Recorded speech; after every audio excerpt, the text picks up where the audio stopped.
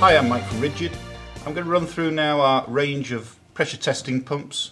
There's two in the range, a manual unit, the 1450, rated at 50 bar, and the electric unit, the 1460, rated to a maximum of 60 bar. 1450, manual style, so a pump handle here, one valve operation, so it self holds its pressure, and simply all you do is open the valve at the end of the test just to release the pressure back into the bucket.